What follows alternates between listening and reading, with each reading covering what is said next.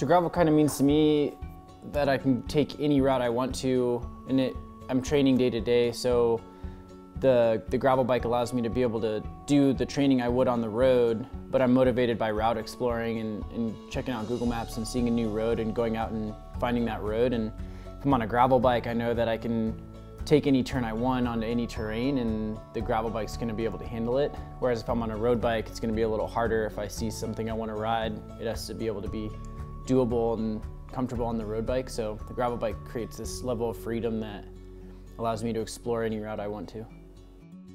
For me, training on the road gets hard when there's traffic, or I get caught in rush hour, or get hassled by cars, and a rec cyclist doesn't have to deal with any of that. There's no reason for them to, so they can take a gravel bike and go on gravel roads or mountain bikes and never have to deal with any sort of traffic. To me, gravel is freedom. Gravel is about exploring, going off the beaten track, going places where you don't know what's around the next corner, and that's what really inspires me, is kind of seeking and finding and seeing what's out there. And I live in Idaho. I live in a place where there is more gravel than there is pavement, and so having the freedom to go where I want to go is really special.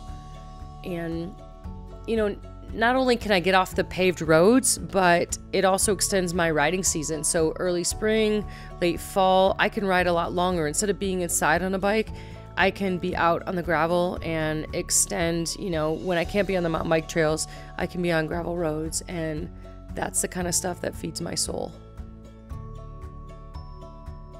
Gravel bikes, I think, are probably the road bike that a lot of people should have bought when they were out searching for a road bike and ended up with some kind of racing bike. I mean, you know, the gravel bike is just so much more versatile and so much more capable, especially if you don't know exactly where you're going to ride that day.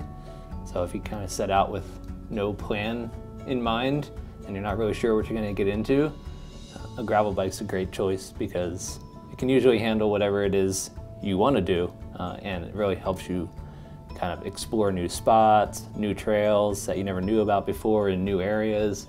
If you have a limited selection of trails that you can ride due to weather or snow or mud, gravel bike is really cool because it helps you connect all those rideable trail systems either via the road or by B roads or dirt roads.